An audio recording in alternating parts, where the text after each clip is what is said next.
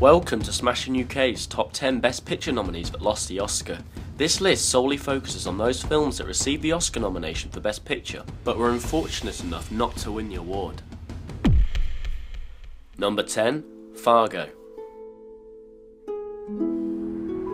Oh, f it, I don't have to talk either, man. See how you like it.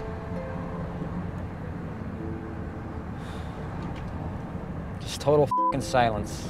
Two could play at that game, smart guy. We'll just see how you like it.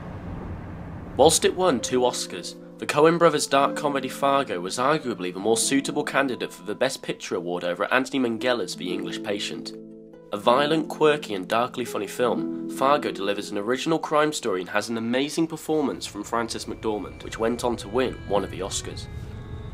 And here you are. And it's a beautiful day.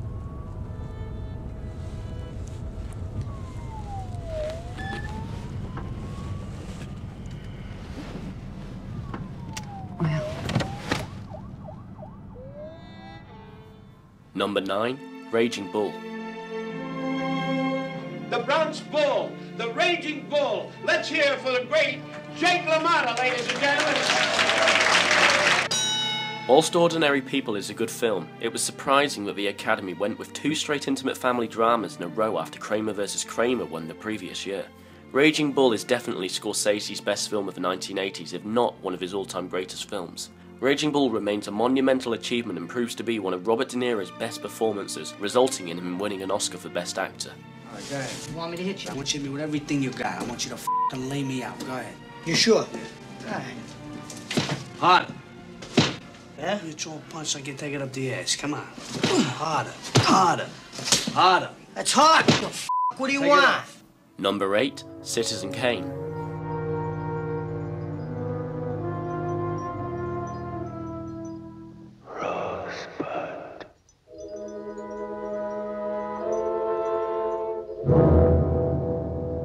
The film that is commonly regarded as one of the greatest films ever made, and yet it still lost out on the Oscar to John Ford's How Green Was My Valley.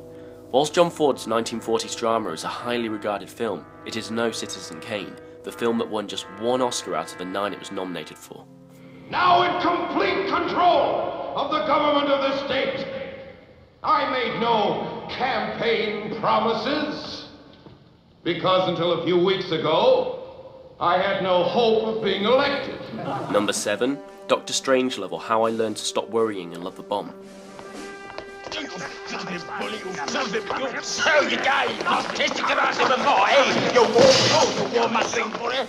you can't fight in here. This is the war room.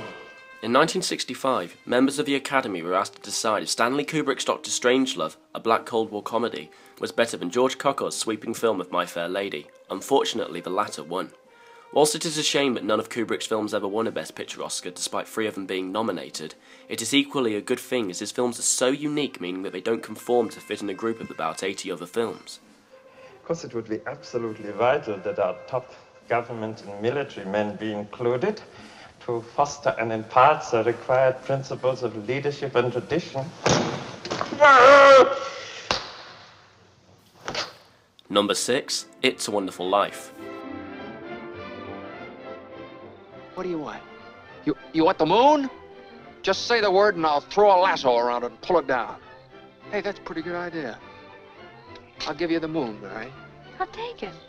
Frank Capra's much-loved Christmas classic was unfortunate enough to lose 4 of its 5 Oscar nominations to William Wyler's drama, The Best Years of Our Lives. Capra's fantasy drama is an inspirational, thoroughly festive film that has much more to it than feel-good sentimentality.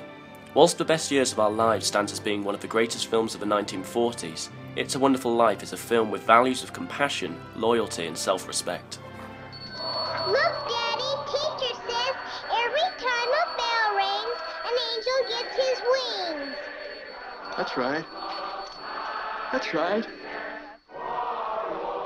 Attaboy, Clarence. Number 5, Saving Private Ryan.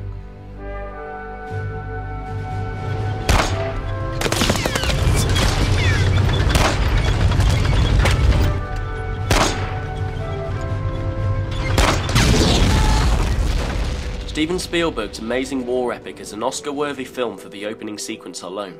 A terrifying and visceral recreation of the Normandy landings on D-Day that showed the true horrors of war. Whilst it did win 5 Oscars, there should have been no question that Saving Private Ryan should have won the award instead of the overrated romance comedy flick, Shakespeare in Love.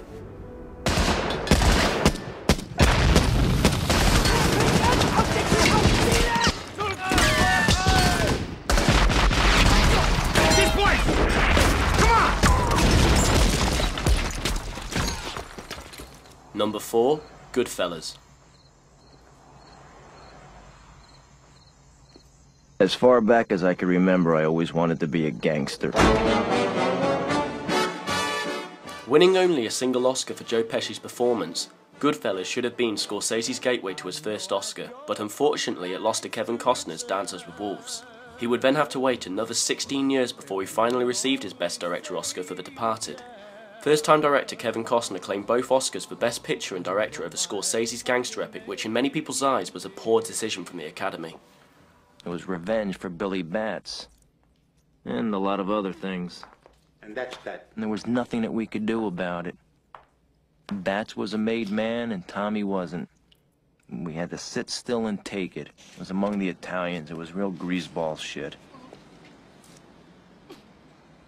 They even shot Tommy in the face, so his mother couldn't give him an open coffin at the funeral.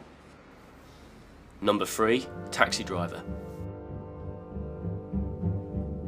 Hi. I'd like to volunteer. Great. I'll take you right over here. That's all right. I'd rather volunteer there if you don't mind. Martin Scorsese's brilliant and disturbing film about isolation in grimy 1970s New York City is a seminal film of its era and contains one of cinema's best performances from the extremely talented Robert De Niro, who played the unhinged and violent Vietnam veteran Travis Bickle. The film it lost to was that tells the story of Rocky Balboa. Whilst Rocky is an amazing film in its own way, it should have been no match for Scorsese's dark crime drama. You talking to me? Well, then who the hell else are you talking to? Talking to me? Well, I'm the only one here. Number 2, Raiders of the Lost Ark.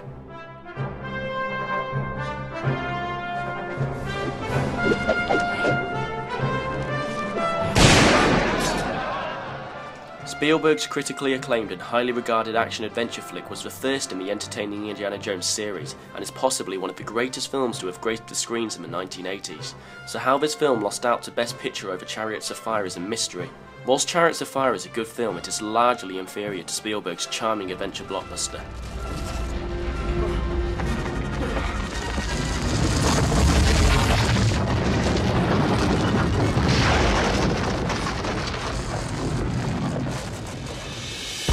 Before we reveal our number 1 spot, here are some honourable mentions that didn't quite cut the list.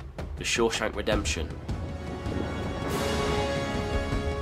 Pulp Fiction, How many up there? 3 or 4. 12 Angry Men, It's possible, but not very probable. I mean, they're born. Star Wars, Inception,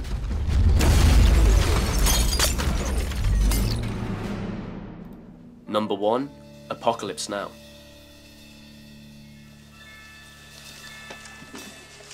You know something, man? I know something that you don't know. That's right, Jack.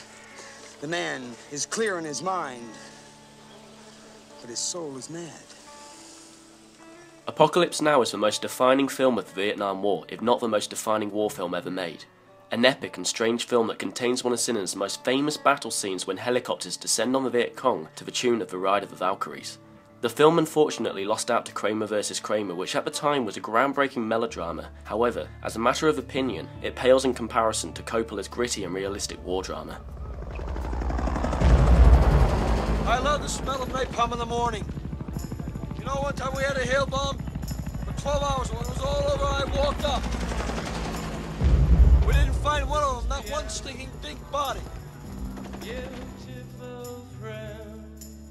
Thank you for watching. Any other films that should have won the Oscar that we missed? Leave your opinions in the comments below.